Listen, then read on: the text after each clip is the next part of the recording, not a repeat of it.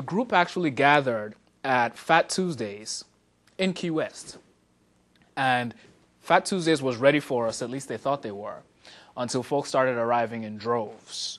And people broke out the taboo games and the spades games, and folks started taking photographs and taking jello shots and just having a good old time. There were pool games going on in the corner, and everybody seemed to have a camera. The live poets were there, and you get to see the live poets later on, but these guys are brilliant. Brilliant. They did an impromptu performance, and that really excited a lot of folks.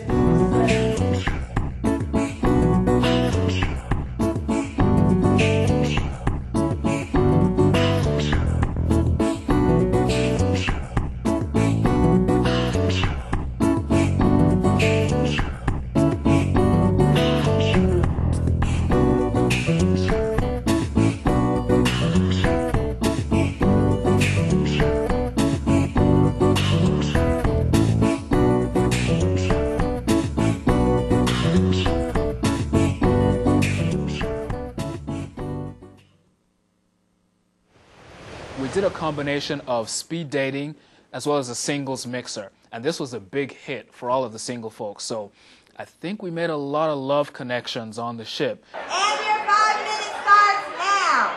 A lot of travel. I've been about all over the state. I've been out the country once.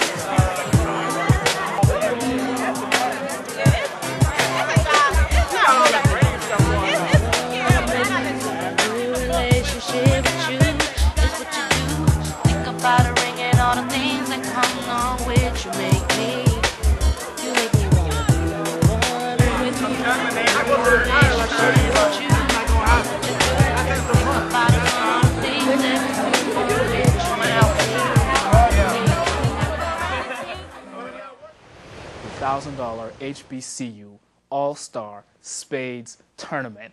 Round 1. Now, when I tell you that this was like a prize fight, I mean, this was serious. Folks have been talking smack for the past month on the website. You had the Dealing Divas, you had Lamb and Merck, you had the Reeves brothers. I mean, folks really brought their A game, and it was very exciting. We want to make sure that we have something very fair and let it be nothing but skill that's going to determine the winner.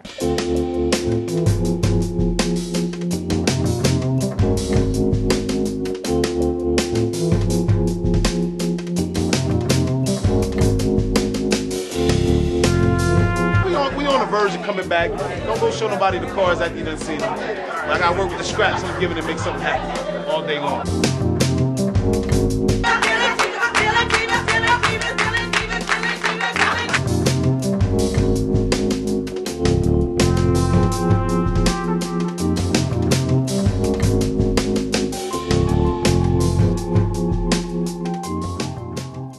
Hey, the score. They're gonna look at my coffin 10 years from now, and they're gonna